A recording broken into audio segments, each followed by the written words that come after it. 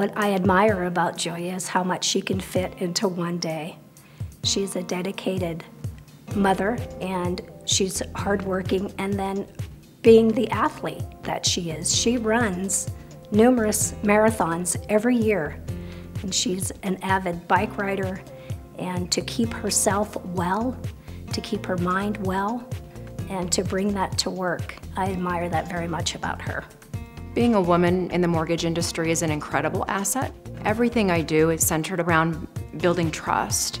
And I think as a wife and a mother, I've got 3 children, and the most important thing to me is that I have deep, real relationships that I'm present in.